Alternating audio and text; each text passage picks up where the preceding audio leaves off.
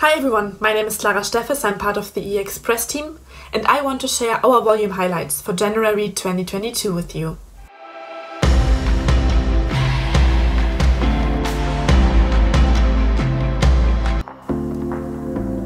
European power derivatives markets increased by 22%, with increases in the German, French and Italian power futures as well as in power options.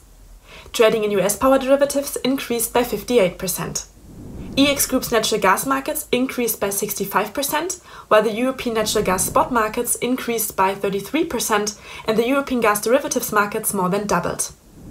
Our European environmentals markets rose by 50%, with a total volume of 74 million tons of CO2, with the main growth driver being the primary spot market.